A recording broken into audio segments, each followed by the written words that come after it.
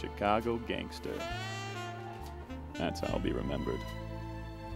But calling Louis Alterie a gangster is like calling bourbon wet. It's true enough, but doesn't tell you anything. Louis Alterie wasn't just a gangster. Louis Alterie wasn't even Louis Alterie. His real name was Leland Verrain, and he started out as a third-rate boxer in Denver.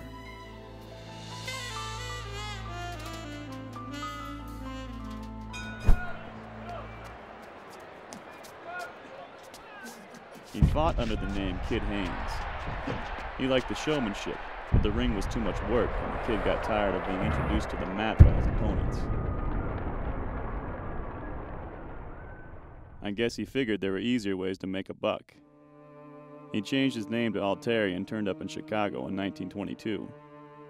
There he hooked up with a thug named Druggan. The two were caught after knocking over a jewelry store, but every eyewitness came down with a case of machine gun-induced amnesia. Louis heard destiny calling.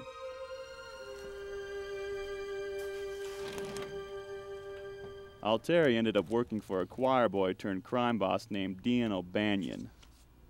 Old Dion was as slick and cold as snake oil on ice, a blue-eyed charmer who ran Chicago's notorious North Side. He put Alterie in charge of collecting protection money from several unions, including the Theatrical Janitors Union.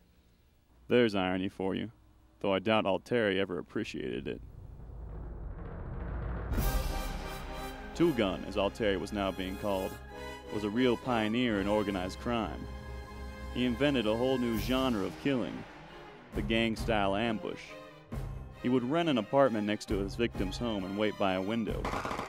When the poor sap stepped out for the day, Alterie would give him a .50 caliber salute with machine guns stolen from the United States Army. But even as Two Gun haunted the dark streets of Chicago's underworld, his heart was elsewhere. Louis Alterie had never forgotten his days in Colorado. He told his friends that he wanted to live there, become a rancher. Two Gun the cowboy, but never a real cowboy. That wasn't his style. He was a Hollywood cowboy, a soulless Gene Autry with a pair of itchy trigger fingers. Two Gun eventually bought a succession of ranches in Colorado. They called him Diamond Jack. He and his pals would ride out with enough heat to storm Fort Knox and turn hapless deer into Swiss cheese. Subtlety was never Alterie's strong suit. They still talk about him out there. I remember hearing about him in this small town out in the sticks. Sedalia, that was the town's name. Diamond Jack blew through Sedalia tossing dollar bills from his car. He stopped at the general store and he slapped down a $1,000 bill to buy a single postage stamp. He had a 4,000-acre ranch west of town, up in the Rampart Range Mountains.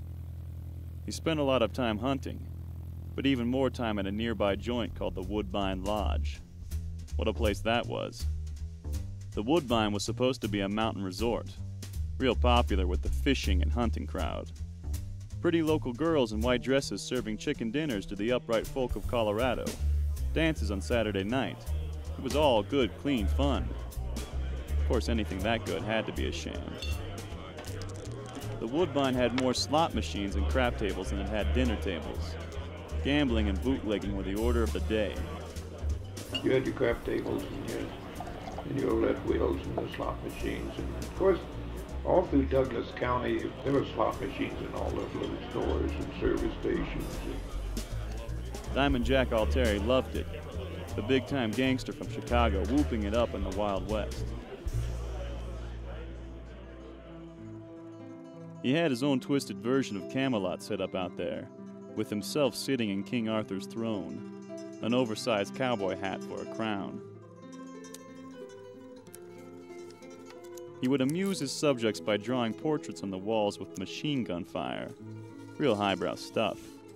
He even asked a movie director from Denver to come up and capture some of the action on film.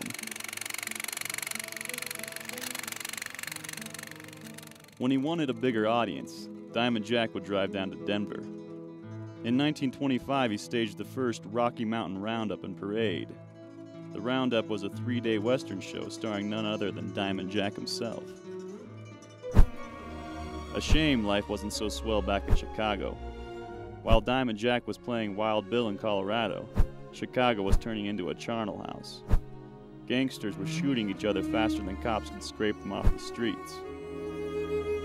When Chicago finally hired enough straight cops to go after people like Alterie, Diamond Jack the rancher was out of reach. They sent a request to the Douglas County Sheriff to arrest Alterie, but the sheriff refused. He told the Chicago boys If you want 'em, you can darn well come out and get 'em. they never did. Diamond Jack called the sheriff a square dealer and gave him a sheriff's badge and a revolver. The badge was a real work of art, a 6-pointed star with diamond studs on each point and a huge sparkler set in the middle. Given Diamond Jack's hair-trigger mentality, the star was a gift no sane man could turn down. Louis Alterie would have been wise to lay low, but staying out of the limelight wasn't in his character. He got into some trouble in Denver and moved further west, to a town called Glenwood Springs. In 1927, Alterie divorced his first wife for the daughter of a man who had recently murdered his own wife. I suppose that could be considered a fresh start of sorts. In the early 30s, he tried turning himself into a mining magnate, attempting to sell $500,000 in shares for the Diamond Jack Mining Company. The president of said company was listed as Leland Verrain. But Two Gun would never escape the backroom contracts and curbside bloodshed of the Chicago gangs. He may have thought that the old mob wars were over, but his erstwhile business associates were not the types to forgive and forget. Naturally, he was gunned down after he returned. It was Al Capone's men who got him. They used the same routine that Two Gun himself had devised, renting a room close to his apartment and mowing him down when he stepped out. They put enough lead in him to build an anchor, and with his poor wife a few yards behind him at the time. It must have been some scene, a grand and bloody curtain call for a man who had played many performances. Leland Verrain, Kid Haynes, Louis Alterie, Two Gun, and Diamond Jack. To call him a gangster is to paint him with too narrow a brush. Louis Alterie was a showman. He tried an escape of sorts in Colorado, miscasting himself as a Wild West hero. But when the lights went down, Two Gun Alterie could only star in one role, that of a ruthless racketeer.